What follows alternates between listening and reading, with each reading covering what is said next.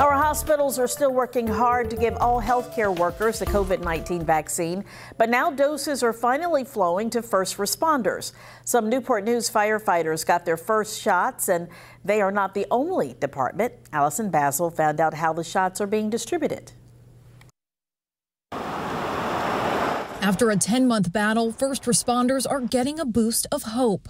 It felt like, honestly, there was an end in sight. Newport News Fire Chief Jeffrey Johnson watched some of his firefighters get the first dose of the COVID vaccine this week. Really heartwarming to me to see my members sitting there getting those shots. Most firefighters are trained paramedics and respond to medical emergencies as often as they fight flames. We are sending our personnel into the homes of the people that we don't know if they've got COVID. A spokesperson for the Virginia Hospitals and Healthcare Association says firefighters and EMS fall right into the first priority group. The hospitals were going to vaccinate their personnel and then work with the state on helping to vaccinate other healthcare personnel. Chief Johnson said the Riverside Health System is providing their shots. He expects all 420 staff members in his department to get both doses over the next month. Riverside just really acknowledging quickly that we were a part of their team, and we do about 20,000 transports a year to their facility. Firefighters work 24 hours a day, 365 days a year, and that includes holidays. Thanksgiving was a tough time. We weren't able to allow families to come to the fire stations and have dinner with their loved ones that are working.